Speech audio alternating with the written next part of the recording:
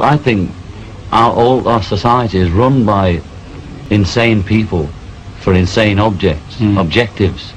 You know, and I think that's what I sussed when I was 16 and 12 way down the line, but I expressed it differently all through my life.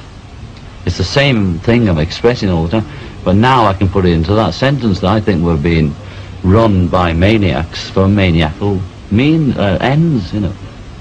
If anybody can put on paper what our government and the American government, etc., and the Russian, Chinese, what they are actually trying to do, you know, and what they think they're doing, I'd be very pleased to know what they think they're doing. I think they're all insane, you know, but I'm liable to be put away as insane for expressing that. You know, that's what's insane about it. Every country's had a